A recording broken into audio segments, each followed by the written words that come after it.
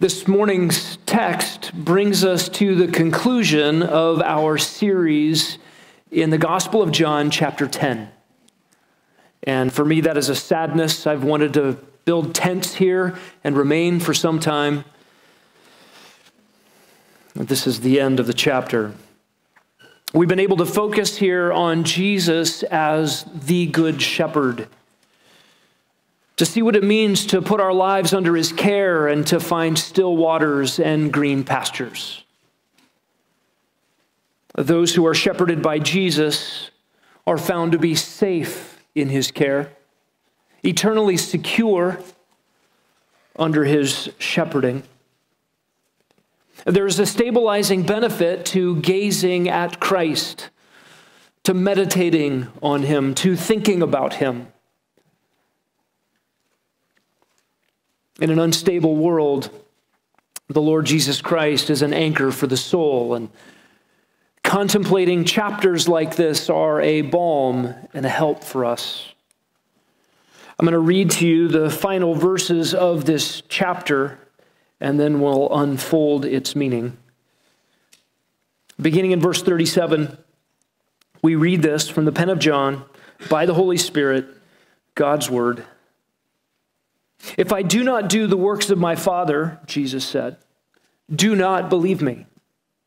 But if I do them, though you do not believe me, believe the works, so that you may know and understand that the Father is in me and I in the Father. Therefore they were seeking again to seize him, and he eluded their grasp. And he went away again beyond the Jordan to the place where John was first baptizing. And he was staying there. Many came to him and were saying, while John performed no sign, yet everything John said about this man was true. Many believed in him there. The end of this chapter seemed to me to be a little bit anticlimactic, sort of a denouement on this amazing pinnacle section of Scripture. It, of course, sets the stage for John chapter 11. Jesus goes to Bethany beyond the Jordan, which is a 4 days walk away from where Lazarus, his friend, would be sick and would die. Jesus' intentional departure served several purposes. It was the end of his public ministry, and he would be away when his friend Lazarus was sick. In fact, he intentionally remained away when Lazarus was said to be sick, and did not leave until Lazarus had died, which meant 4 days later, after it was very clear that Lazarus was dead, Jesus would arrive and raise him. There are other reasons Jesus has left here, departed. The end of his public ministry is in this scene. He will no longer be found teaching in the temple precincts. He has left the area of Jerusalem until he comes back to be crucified. So the ending of John chapter 10 sort of is the off-ramp for this climactic scene we've been looking at, and it sets the stage for what follows. But in John chapter 10, we have had this bombastic conversation followed by attempted murder, and the end of it is simply Jesus goes away. What we're going to look at in this chapter are three witnesses that verify Jesus' claims. What Jesus has been saying in John chapter 10 are truly monumental things. They are watershed statements that divide humanity. There's no neutrality when it comes to Christ, and the things that he has claimed for himself in John chapter 10 divide necessarily every human being between what Jesus said is either true or it's not. There's no middle ground of affinity for Jesus, while maybe he said some good things, but maybe not all these claims are accurate. This is a crucial text, and the chapter concludes with three witnesses to the truth of Jesus' claims. And as we come to those three witnesses, I want to review the claims that Jesus makes for himself in John chapter 10. Let's review just a little bit. These are exclusive and offensive claims that Jesus makes in his showdown with the religious leaders in Jerusalem. The Pharisees and the other religious leaders who oversee God's people, who claim to speak for God, who claim to be gatekeepers to heaven, they themselves do not know God, and they've oppressed God's people. And Jesus has made claims before them. He said, first of all, that the leadership of Israel were bad shepherds. In fact, they were no shepherds at all. They were thieves and robbers, verse 1. But Jesus, by contrast, is the shepherd of the sheep, verse 2. Jesus possessed the right to enter the sheepfold and to retrieve his sheep, verse 3. Jesus exclusively knows and calls his sheep individually and leads them out, verse 3. He leads them out of apostate Israel. He leads them out from under bad religion, out from under hypocritical leadership. In verse 4, Jesus makes the claim that he is the true shepherd, and that's evidenced by the fact that the true sheep follow him and recognize his voice. Further, he claims that true sheep do not follow those bad leaders, verse 5. Then Jesus says he is the door. That is the way of salvation, verses 7 and 9.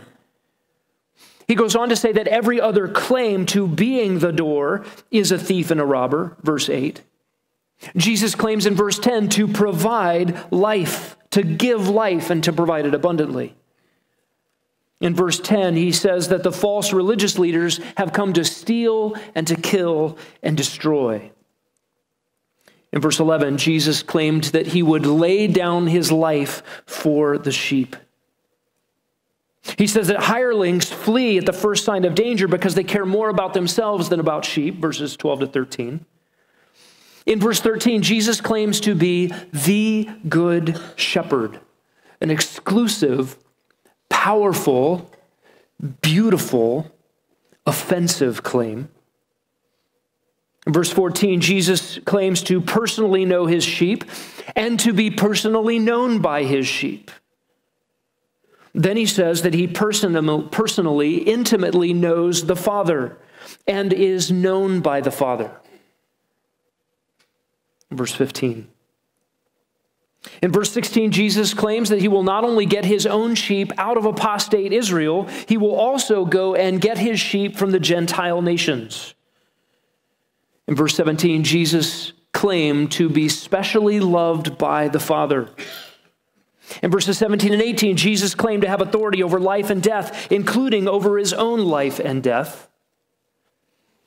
Jesus claimed to carry out the express command of God in verse 25, that his works are the works of God. They are done in the name of God, by the power of God, and with the authority of God. Jesus claims in verse 27 to powerfully guarantee the faith, the obedience, and the security of his sheep. In verse 28, Jesus claimed to give eternal life. And in verse 30, Jesus made this claim, I and the Father are one. Jesus claimed in John chapter 10 to be God. We see this from the I am statements in verse 7, 11, and 14. He is playing on the very name of God, that personal name of God, Yahweh, which is derived from the basic verb to be.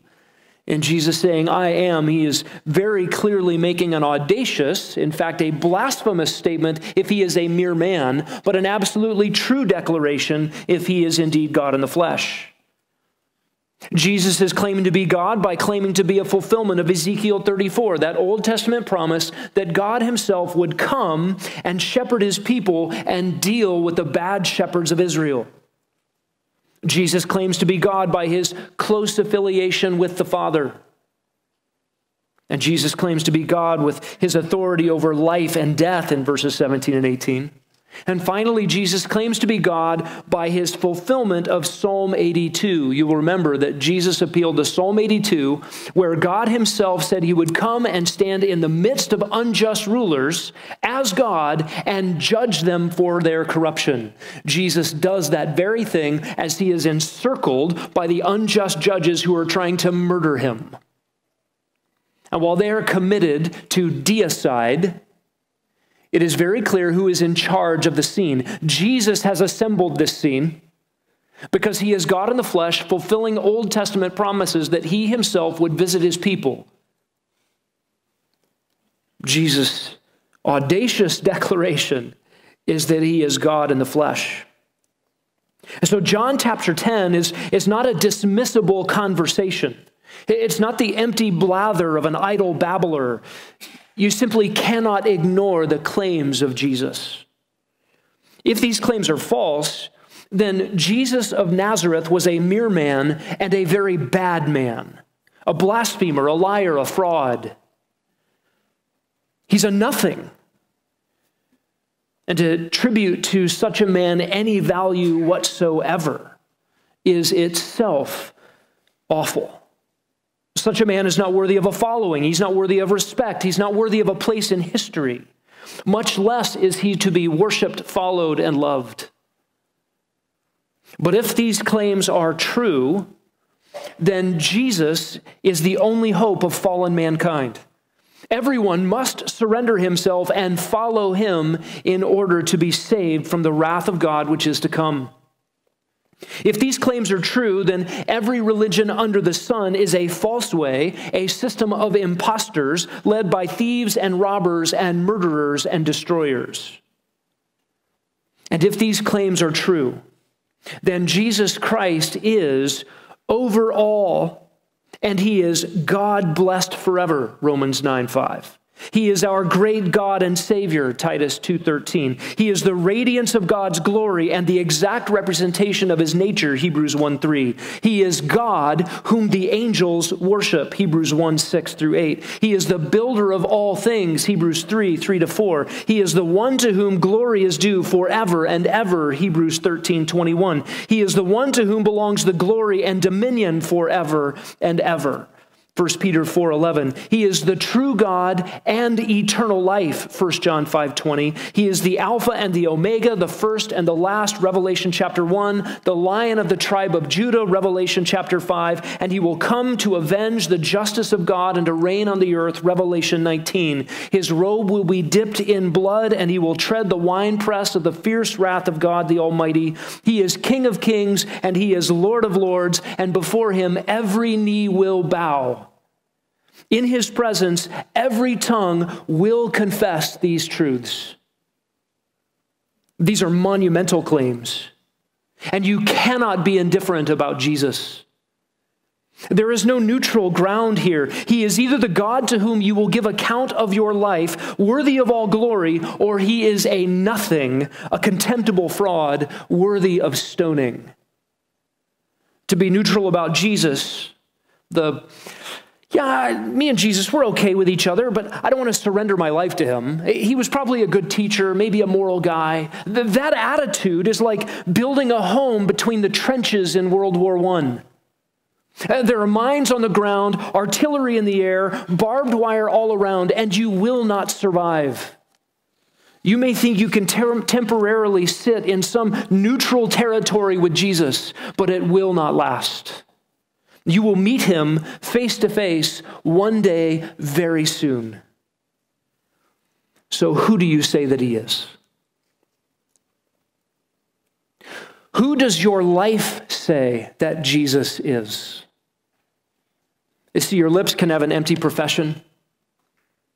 You can assent intellectually to truths about Jesus, but what does your life proclaim? If it is not surrendered in total to the Lord Jesus Christ, you are in bad territory. The religious leaders in John 10 chose wrong. They have taken up stones to stone him. And in verses 37-42, to close out John 10, John records the conclusion of this showdown with the religious leadership. And this scene gives us three witnesses that verify Jesus' claims. The first witness to the truth of Jesus' claims are the miracles of Jesus. This is found in verses 37 and 38. Look down at your Bibles. Jesus said, "If I do not do the works of my Father, do not believe me. But if I do them, though you do not believe me, believe the works, so that you may know and understand that the Father is in me and I in the Father. Jesus sets up an if-then statement. If the first thing is true, then the second thing follows. And the first thing is stated as if true for the sake of argument.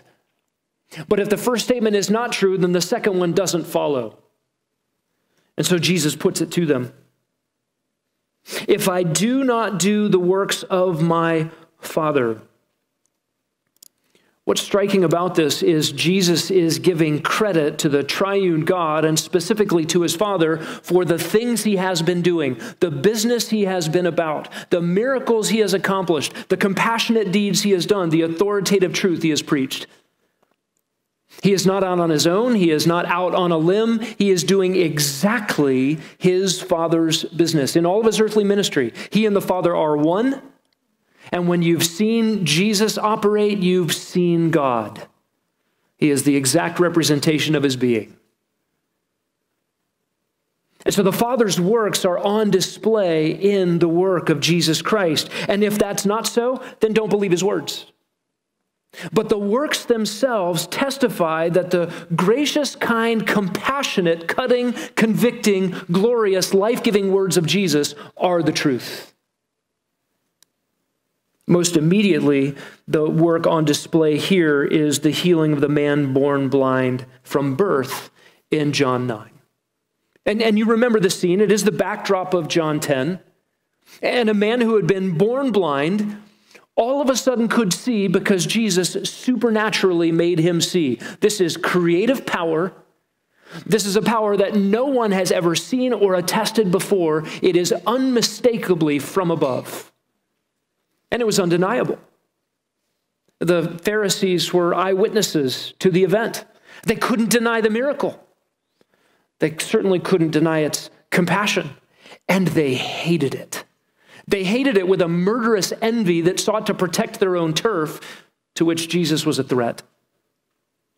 They lacked compassion for the man they should have been caring for who was disabled, so much so that they kicked him out of their communion simply because Jesus graciously dealt with him. All of that is the backdrop of this chapter. That is the work most immediately brought to mind in this statement. But you can think of the other things that the Gospel of John records. The water turned to wine at the wedding of Cana in chapter 2. The healing of the royal official's son in chapter 4. The man who was lame for 38 years healed at the pool of Bethesda in chapter 5. The thousands who were fed on the shore of Galilee in chapter 6. And then in a following chapter, Jesus will raise Lazarus from the dead. All of these things in the Gospel of John are the works of the Father which testify to the truth of Jesus' claims. They make it unmistakably clear that he can say these things because he is God in the flesh. And aside from the miraculous works, there are the authoritative works. He cleansed the temple in chapter 2 of the Gospel of John. He authoritatively taught truth differently than all the other teachers who came before him throughout his earthly ministry. And his entire earthly ministry was marked by compassion and kindness and humility and love displayed to hurting people. Matthew, Mark, and Luke record the other works of Jesus not contained in the Gospel of John. And the Gospel of John concludes with this statement, John 20, verse 30, Jesus did many more works than are recorded than these, and surely the books of the world could not contain all of it. But these ones are recorded so that you may believe, and that by believing you may have eternal life. The works testify to the truth of Jesus' identity and his claims. What was the purpose of the miracles and the good works that Jesus did? Certainly they flowed out of a compassionate heart for hurting people. But Jesus has not seen fit to end all suffering yet, to cease all hurt yet, to wipe away every tear yet. He will do that for his people. But the point of Jesus' miracles was not to bring about a new miraculous age where nobody hurts. Yet, But everywhere he went in his earthly ministry, it's like the divine light of heaven shining down in kingdom realities wherever the king went on the earth, and disease ran away, demons fled, blindness left, lameness leapt. And you get these precursors and these hints of an age to come everywhere Jesus went. But these signs, these miracles were pointers to the future reality of Jesus' coming kingdom when he reigns on the earth, pointers to his identity. This is why they are called signs. They are signs pointing to a reality, pointing to Jesus' messianic credentials, pointing to his identity as God in the flesh. And they are supernatural signs. They bring about the creative power that only God can do. They are demonstrations of the Father's endorsement and commission and participation in Jesus' works. And notice Jesus' words, if the Father is not working through me, if I'm not doing the kinds of things that Messiah must do, if you're not witnessing divine power and divine compassion, in other words, if you're not seeing the ability to create physical material out of nothing, fish from nothing, bread from nothing, wine from nothing, power over deformed and injured bodies, eyes, hands, and limbs, power over demons and demonic oppression, power over death itself, all mixed with compassion for the broken, the needy, the hungry, the thirsty, and the oppressed. If you're not seeing these things, the Father's works, fresh creative power, then you may disregard my claims. That is Jesus' challenge here. He says, in fact, you must disregard my words if you're not seeing the Father's works through me. But if I do them, he says, verse 38, though you do not believe me, believe the works, so that you may know and understand that the Father is in me and I in the Father. The works testify to the veracity of Jesus' claims. And of course, Jesus did do these things, and so the imperative stands, you must believe. You must believe the testimony of these works. They are the Father's. They are the Father's through the Son. And Jesus says, believe them so that you may know and understand. In the original, it is the same word used twice in two different forms. So therefore, in English, you get two different words, know and understand. The first is an initial acquisition of knowledge, and the second is an ongoing growth and understanding. And what are you to acquire and then continue in your understanding of? What truth? Jesus says, the Father is in me and I am in the Father. This mutually in one another state that the Son and the Father share. This is a Trinitarian relationship on display. It'll be developed further in the Gospel of John in chapter 14 and chapter 17. But to reject the claims of Jesus is to deny the testimony of the works of Jesus, which are the testimony of the Father. It is a denial of the very work of God. The Pharisees here, who claim to be the gatekeepers for God, to get to God, people, you got to go through us. They are in the process of denying the very work of God through the Son of God before their very eyes. Listen, you cannot be on a good standing with God having rejected the claims and the demands of Jesus the Christ. He is the only way to God. He is the only way to be right with God. He is the way and the truth and the life, and no one gets to the Father except through him. And the miracles of Jesus proved that he spoke the truth. Now, you and I sitting here today are not eyewitnesses to those works. We read them secondhand. We read about them in the Gospel of John. We read them in Matthew, Mark, and Luke. But the religious leaders in this text were. They were eyewitnesses. They saw them, and they could not deny them.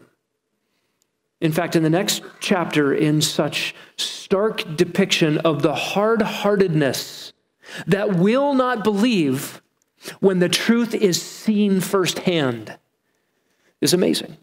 John 11, Jesus raises Lazarus from the dead. The religious leaders saw Lazarus alive after he was in the grave.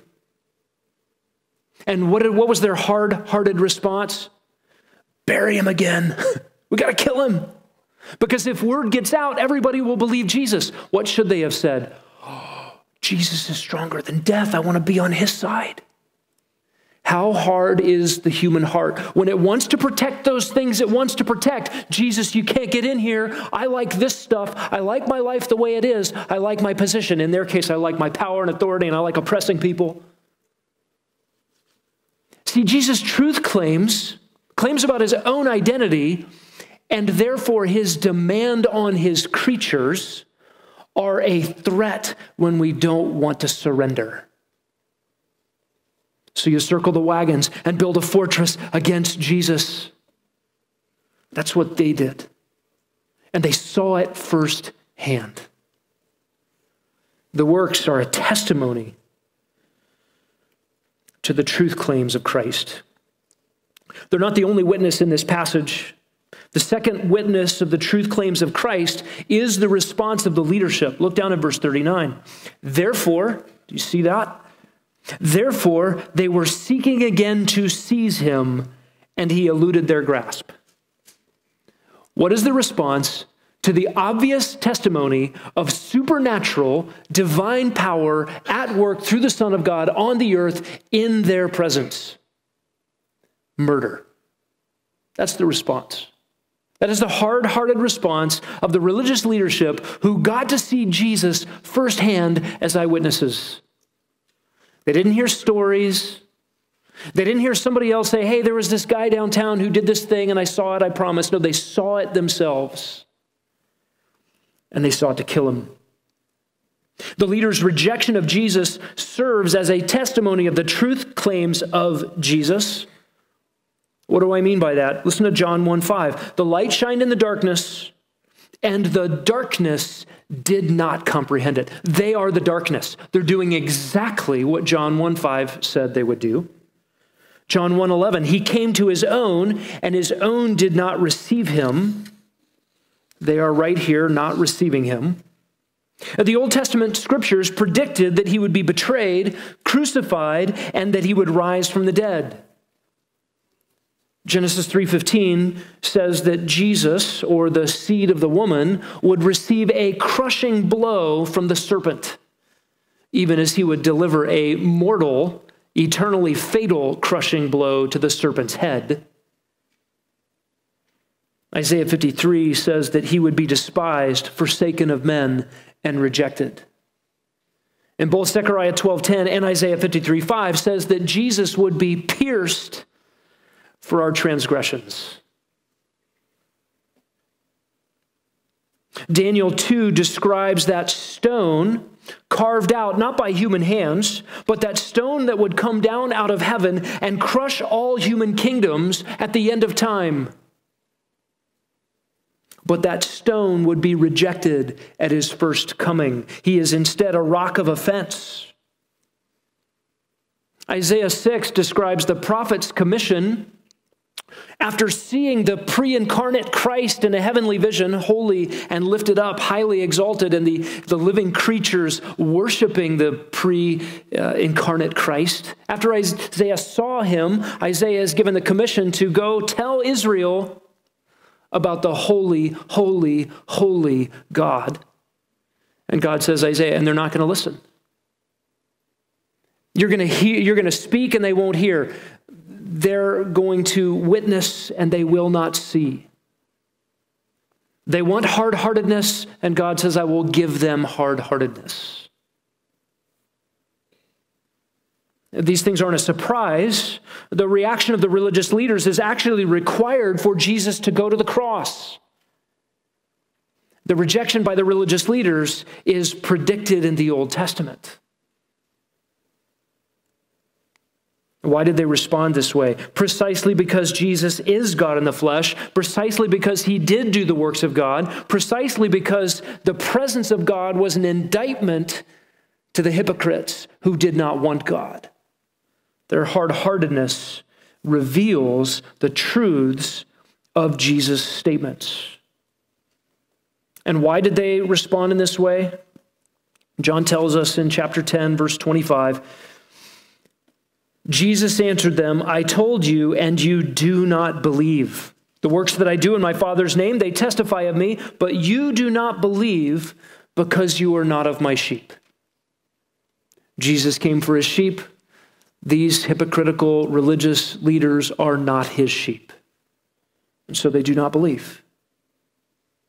Their response is a fulfillment of the scriptures and evidence that Jesus is who he says he is. There's a third witness to the truth of Jesus' claims in this passage, and it closes out the chapter beginning in verse 40. Jesus went away again beyond the Jordan to the place where John was first baptizing, and he was staying there. Many came to him and were saying, while John performed no sign, yet everything John said about this man was true. Many believed in him there. And you just get this kind of throwaway statement. He went away. He eluded their grasp. Verse 39. And you have to remember the scene. They have circled him and Solomon's portico with rocks in their pockets. They've got Jesus trapped, physically speaking. How does he get out? The text doesn't tell us. It's not the first time Jesus has eluded their grasp. After his first public teaching event near his hometown in the synagogue, they tried to throw him off a cliff, and he just got away somehow.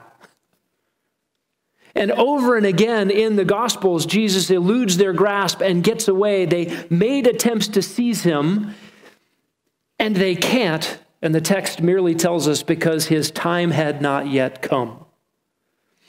Is this miraculous? Perhaps. Is it providential distraction while Jesus walks through them? Perhaps. The text merely tells us he eluded them and he went away. Where did he go? This leads us to that third witness. It is the testimony of John the Baptist. The testimony of John the Baptist. And in John chapter 10, verse 40, John the Baptist is already dead. He has already decreased. His prayer was answered, that Jesus must increase and he must decrease.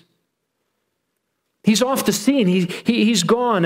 And here he's mentioned for the last time in the Gospel of John to bring us back to some memory of the beginning of Jesus' earthly ministry. Verse 40 tells us Jesus went away. Where did he go? He went away beyond the Jordan to the place where John was first baptizing, and he remained there. This is the point where Jesus' public ministry in Jerusalem is done. He has left Jerusalem. In fact, when he goes back near Jerusalem to the home of Lazarus and Mary and Martha, it's still on the outskirts, and he will not come back into Jerusalem until the Passion Week, when he comes back and is betrayed and crucified. He has left the temple precincts, and we would cry out, Ichabod, the glory of God has gone. The glory of Yahweh has come down and been amongst his people and stood in the midst of the unjust rulers. He's been at the very temple where the animal sacrifices of the Old Testament were prefiguring him and pointing to his substitutionary sacrificial death on the cross, right where they happened, where the blood poured out of the building day after day after day as innocent animals were slain in the place of sinners again and again and again. And all of that would come to an end and completion in Jesus' perfect final sacrifice for sin.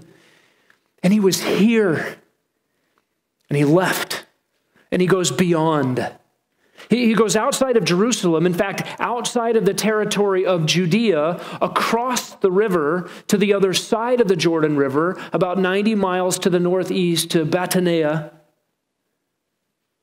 about a 4 days walk away.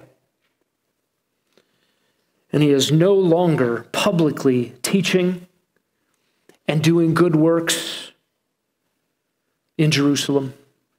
This is dramatic. This goes back to the desert, back to the opening scenes of his public ministry, back where John the Baptist was originally baptizing. And what would happen? The glory of Yahweh has left the temple precincts. What now? Is he Messiah? Will he sit on David's throne? Will he usher in the kingdom? Will he overthrow the Romans? Will this be the end of the times of the Gentiles? Would he bring God's shalom to the land and all the blessings promised? Would he be recognized and embraced as Messiah? Oh, for a moment, when he re-enters Jerusalem and rides on the foal of a donkey in fulfillment of Scripture, and they cry out, "Hosanna, God save us! Blessed be the one who comes in the name of Yahweh." And the fickle crowd will not maintain their worship. A week later, they would cry out, "Crucify him, crucify him."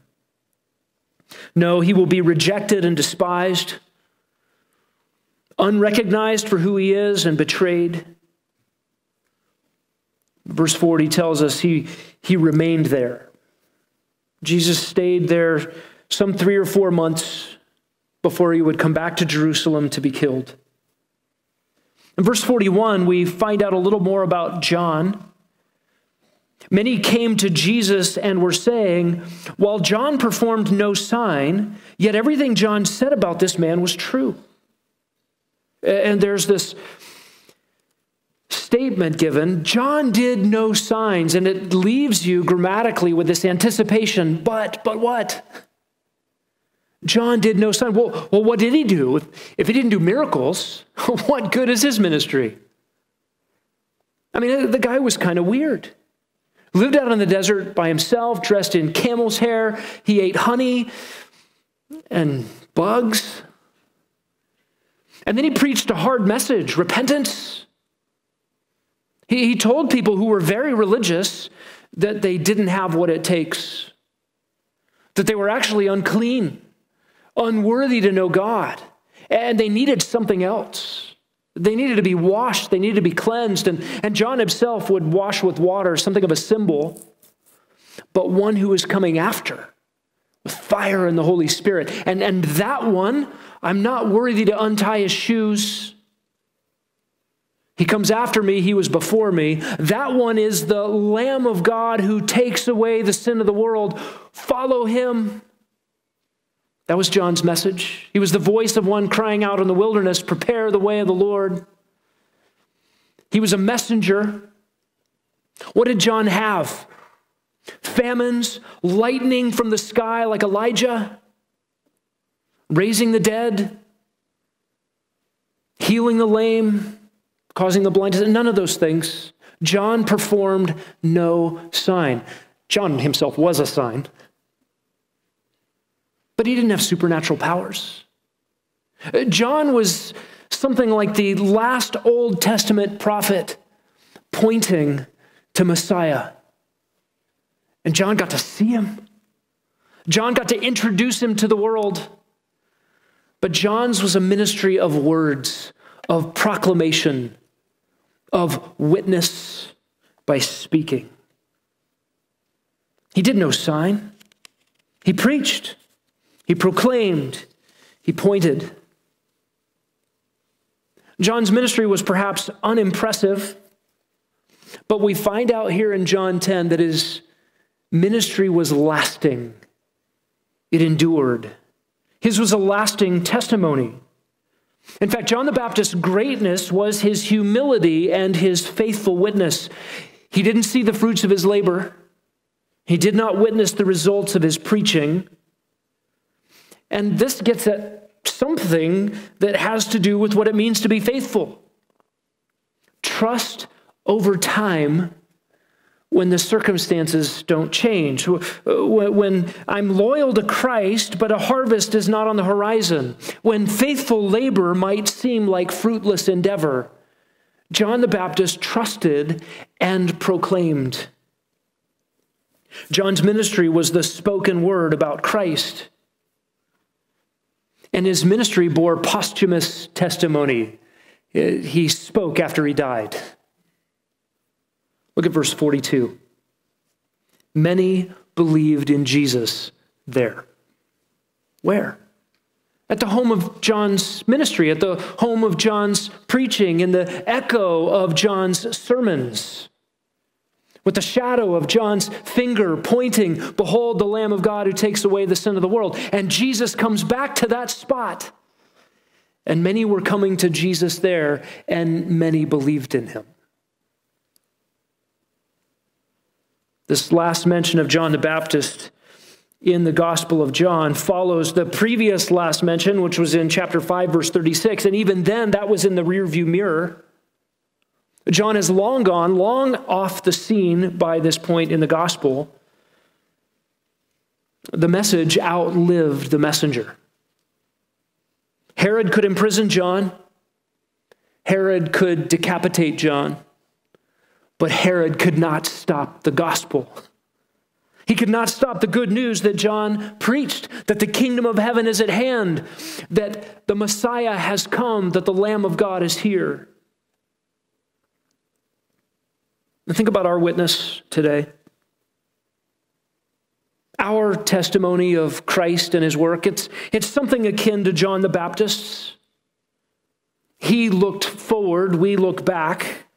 But our witness is not like Jesus. We do not perform miraculous signs to validate our words, to vindicate our nature, or to self-identify as Messiah. Jesus alone did that.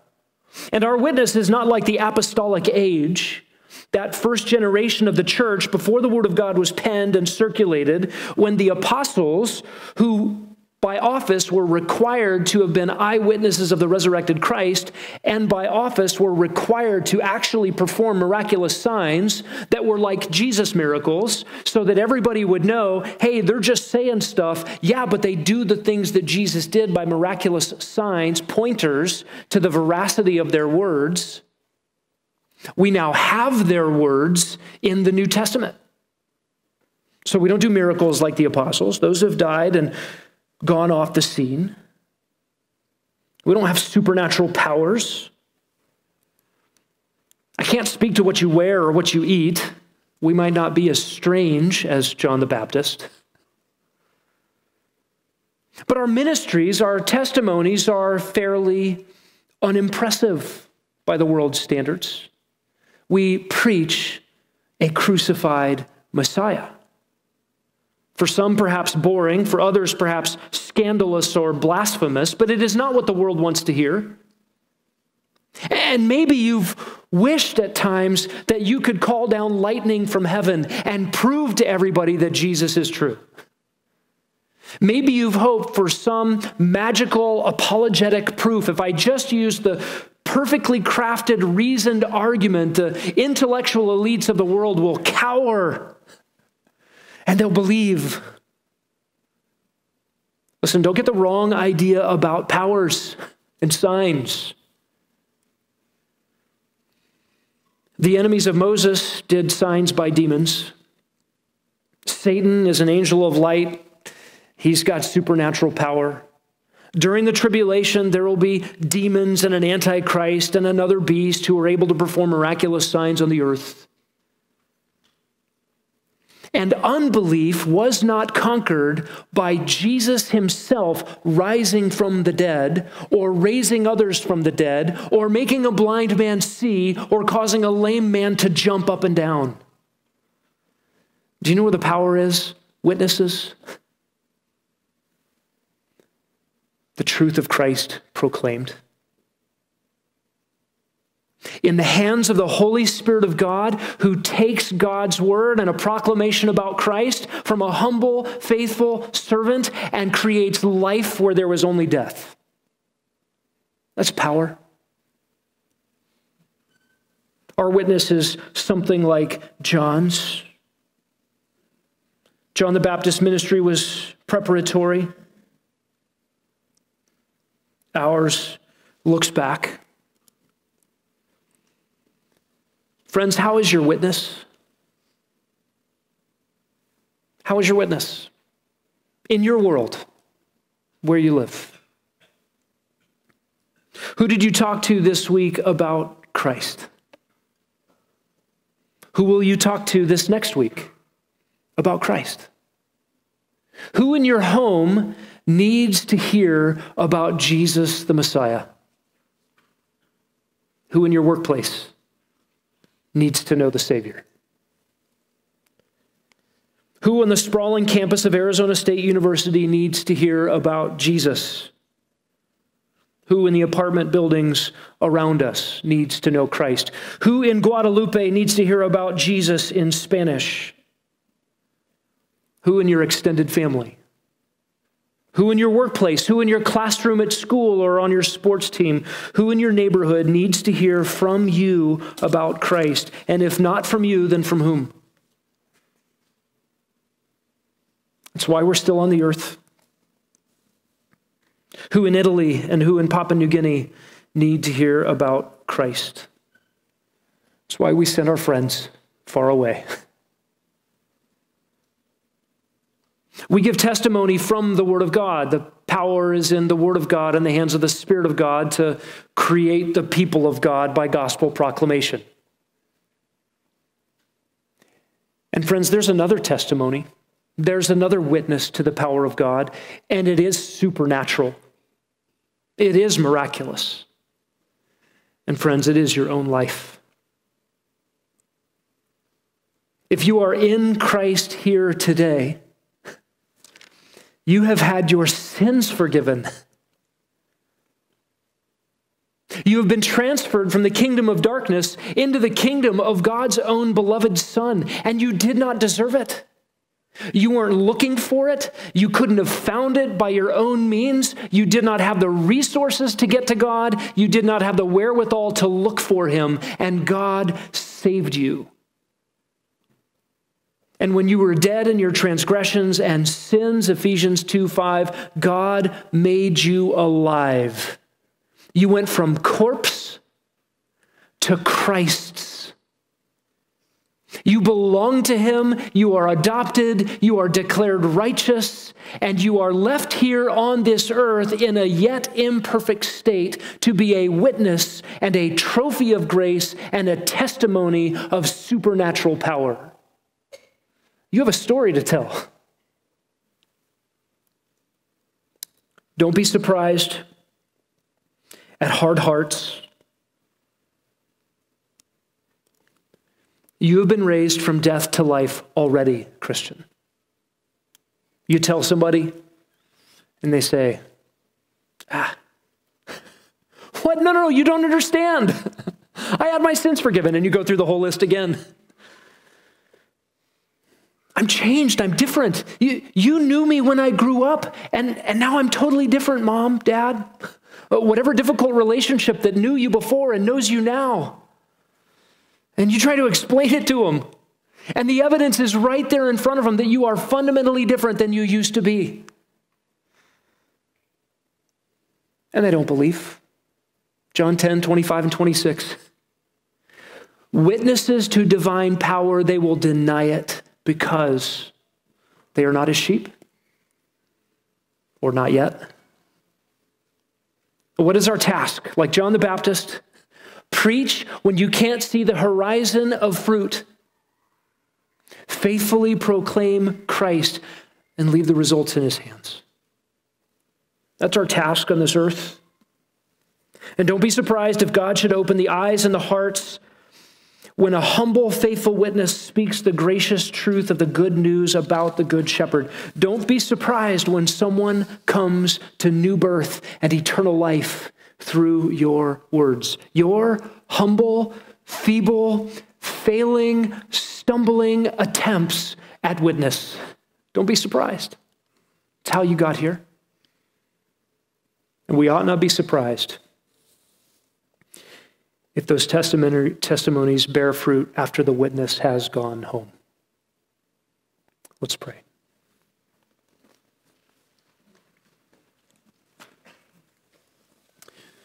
Lord Jesus, our good shepherd, thank you. Thank you for walking into a sheepfold, whatever that sheepfold was for us, bad religion, no religion, and getting us, leading us out, bringing us to yourself, bringing us to still waters and green pastures. Thank you, Lord Jesus, for being our shepherd. You are good. Thank you for laying down your life in our place. Thank you for giving us eternal life. Thank you for securing our eternal life and promising that none could snatch us out of your hand. Thank you for giving us your word and a message to speak to a world that desperately needs it. Thank you for the testimony of supernatural power you have given every born-again believer. We have seen the impossible and the miraculous in our own lives firsthand. God, we thank you for those who have gone before us, who have proclaimed the truth faithfully so that we could hear and believe. Many of those proclaimed the truth without ever seeing the results, without ever seeing the fruits, that they were faithful. And heaven knows, may we likewise be faithful as trophies of your grace, proclaiming your grace to a needy world. In your Son's name we pray. Amen.